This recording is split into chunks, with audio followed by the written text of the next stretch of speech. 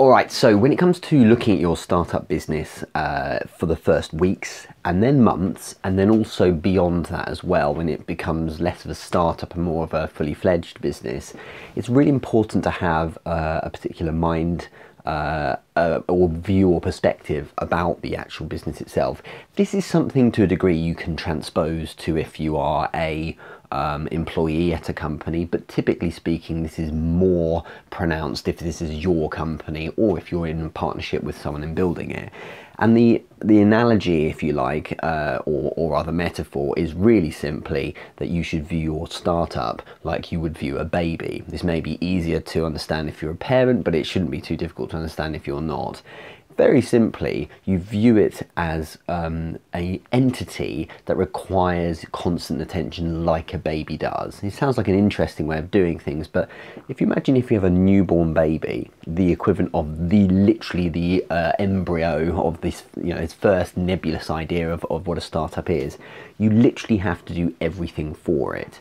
And the reason why I'm bringing this up is that someone recently said to me, Richard, I can't wait till I'm a few months down the line because then I can sit back a bit and I don't really have to worry so much about the business. Well, the thing is that early on you are going to need to worry about your business. You are going to need to obsess over it, but you're also going to need to look out for it as well.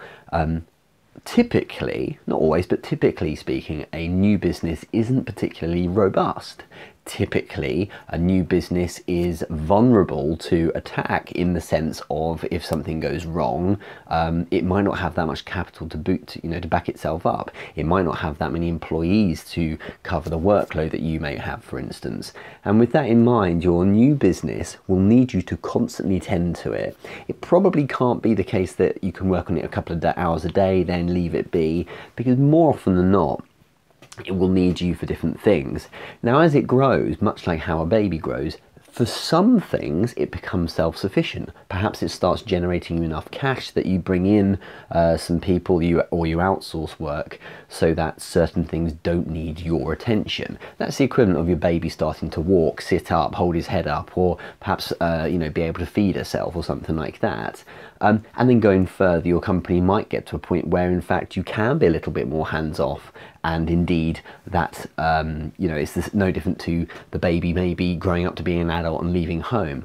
But I'll tell you this, and it's interesting because I was told this recently, because it's interesting to interact with much older people and see their perspective on things. They say it's a common theme when you speak to people who are in their 60s or 70s who have children. They say, do you know what, you never stop worrying about your children, even when they're 30 or 40. You always still think, are they going to be okay? Do I need to help them with something like that? And even though they're fully fledged adults that are very self-sufficient, you always have in mind, are they going to be right? Because ultimately, or rather originally, they were once a baby. And it's exactly the same with your business.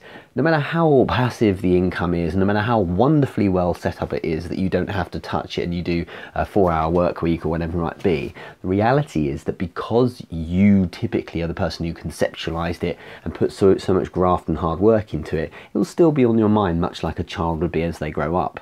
For a parent, and no doubt when it's doing tremendously well, you'll still have mentally part of yourself embedded in hoping, not necessarily worrying, but hoping that business will be okay. So I think an awareness that that's going to be how you need to really be, and how you will be if you're doing the right thing, it's important, because it's no minor undertaking building a business, and so try to have that analogy in your mind. It's going to need constant attention at the start. You need to always be there for it, and really I say this because I know a lot of people who are surprised with how much work really needs to go into it. And indeed, when businesses are going really well and they feel like they're kind of starting to be self-sufficient, and as one person once said to me, they're starting to wipe their face, it still doesn't mean that you can let go of it and let it run itself. You still need to be there to make sure you kind of nudge it in the right direction, and you're probably tending to more mature things,